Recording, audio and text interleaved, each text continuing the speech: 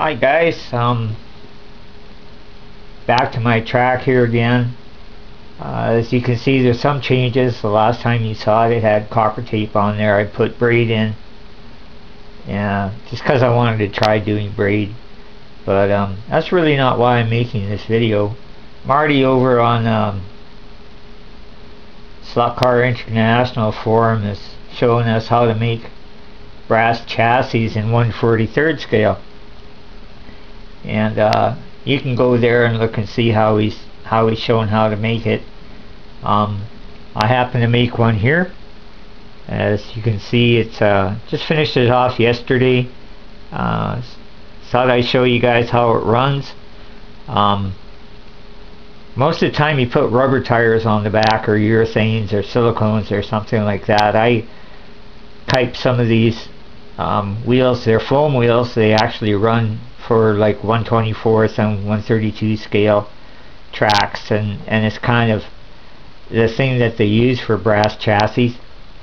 I didn't have any front wheels, so I just turned some discs on my lathe and drilled a hole through there and put it on there. And you don't really need front wheels on a slot car, but they kind of act like outriggers on a canoe and stabilize the car a little bit in the corners. I'm running here on I got a Parma controller, $25 Parma controller. It's a 65 ohm controller. The reason I got it is so many ohms, because then the trigger is back in here, and I find that more comfortable than having the trigger out here to control the car. I'm running this on 10 volts, which isn't very much. For these cars, these motors are, I got this motor from Kim over at Slot Car Express.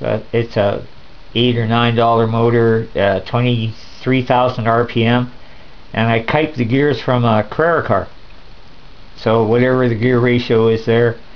The guide here is a guide slide, and I had to modify it somewhat because the brushes, usually the wire just runs through and it becomes a brush after you strip the insulation off, but it wouldn't make contact very well with the braid, so I sliced open the little holes that are there, and I put some braid in there, and I just soldered it together. So it seems to work pretty good. Couple of spacers in there to keep it off the track. So I'm just going to show you how it runs around.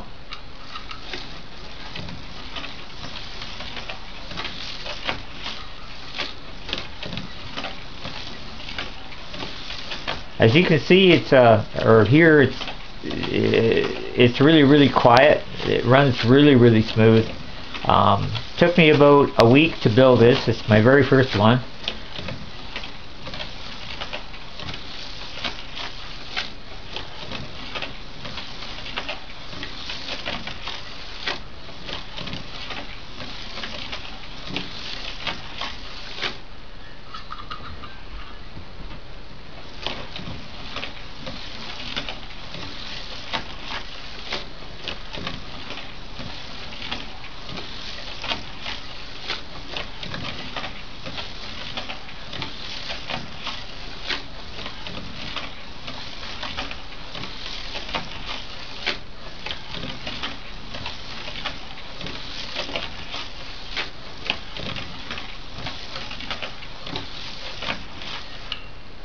So as you can see, it runs pretty good.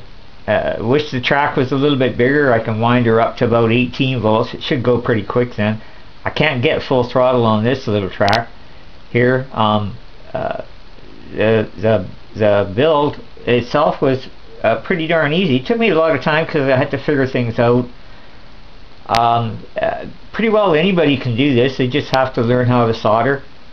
And you can build your own chassis that fit under any body at all that you want. And that was my problem, is I make bodies, and I didn't have chassis that would fit underneath them. And rather than cut up plastic chassis or buy art in cars, or chop up Carreras or SCXs or whatever, I thought this was a pretty good solution to finding chassis that will fit under here. And obviously I've got to make a body for this one here, but we'll do that another time, and I'll show you guys later when that kind of happens. Thanks for watching.